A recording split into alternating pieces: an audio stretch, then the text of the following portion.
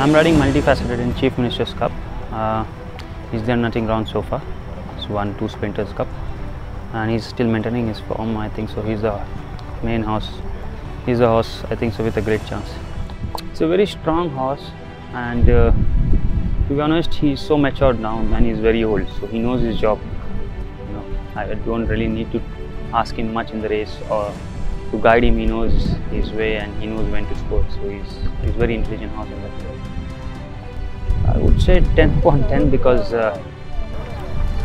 you know, he's worked very well. He had a very good mock race. I think so on his Sprinters race also he's got a great form. He's beaten me in the Sprinters in Mysore at level weights, and now I'm giving him 4.5. He has lost to me a shorted in Bombay at level weights, and again 4.5.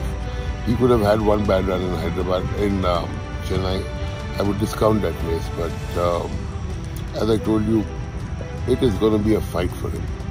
I'm riding Ashwa Bravo in the Chief Minister's Cup.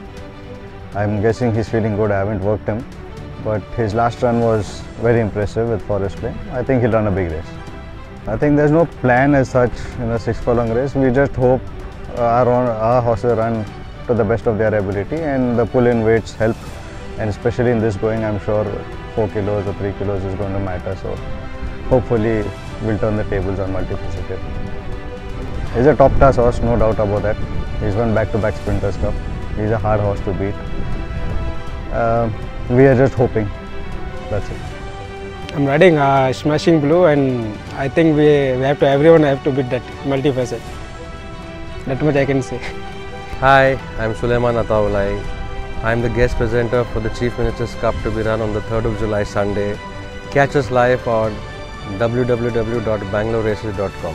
Thank you.